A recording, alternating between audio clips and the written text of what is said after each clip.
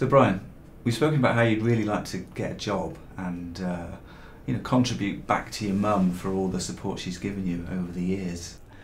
And we've also spent some time last week looking at your formulation about how social situations really make you anxious and fearful and prevent you from, I guess, reaching that goal. And so what we're going to do today is start at the bottom of that hierarchy and identify a really relatively easy one to start at, where we're going to go into, or where you're going to go into a social situation, and we're going to start to test out some of these predictions that you've made previously about what might happen and how other people might respond. Today? Yeah. And do you remember the one you identified was about asking directions to somebody in the street? So what I want to do, Brian, is just ask you to kind of set out the prediction. Tell me what you think will happen if you went and asked somebody in the street for directions somewhere. Makes me nervous. Just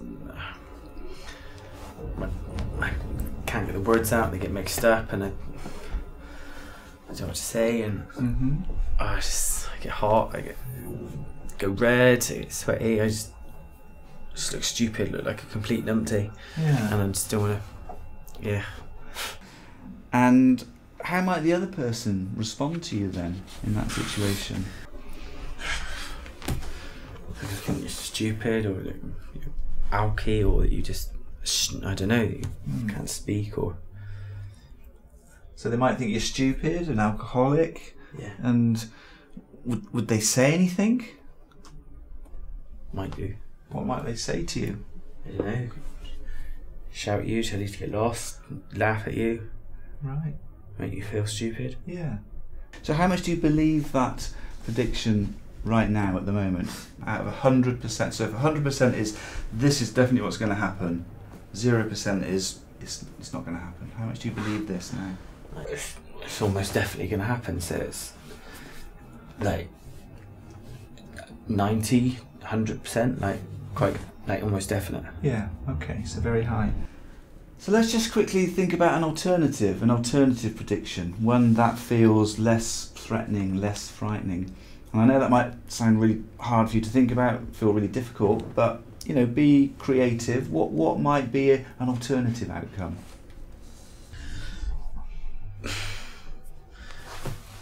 I suppose the other person might understand you and just tell you where the directions. Yeah.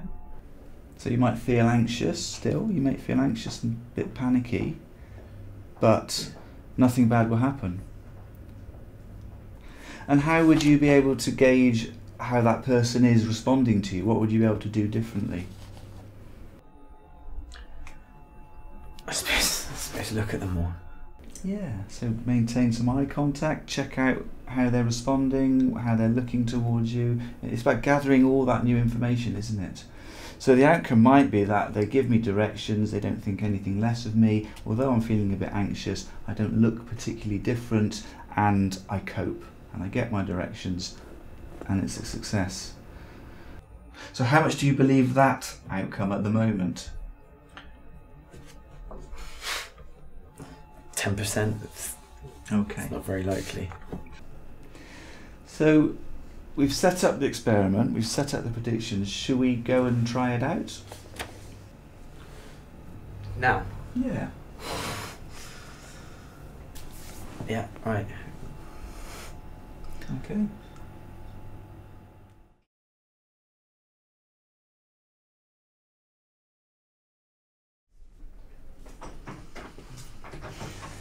Yeah, have a seat, Brian. Well, Brian, well done. Can I just say first of all, how did that go? How did that feel? I was quite lucky, wasn't I? It worked this time. I was still really nervous, and I was going up to them, and I kept saying in my head, "Do you know how to get to the bus station? Do you know how to get to the bus station?" Just so I had the words ready to speak to them. But it was horrible. I was getting really nervous. My mouth got really dry.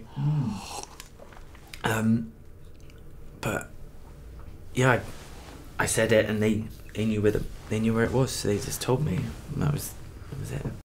Okay, so you felt anxious, you felt those feelings, those symptoms of anxiety, but actually you did it. You asked the person, you looked at them, they didn't appear critical, hostile, judgmental. Not really, no.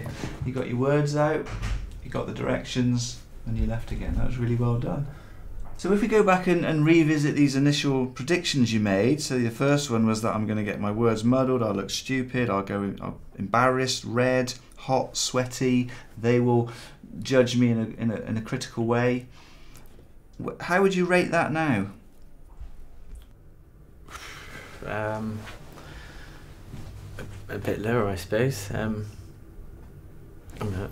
was lucky, but I don't know, I suppose 60-70%. Okay, good. So it's come down. Yeah. Excellent. And the alternative was actually, I'll feel anxious, but nothing bad will happen, and they'll give me some directions and I'll get through it. Where do you rate that belief now? I suppose a bit higher, because that's what happened this time. Maybe 30-40%. Okay, maybe. So that's gone up, and the other one's come down, which is brilliant. But you also mentioned that this might have been a fluke or a one-off. So how do you think we could discover whether it was a one-off? I'd have to do it again, wouldn't I? Yeah, you would. Yeah. And do you feel able to do that now? Yeah, I think I could. Excellent, well done.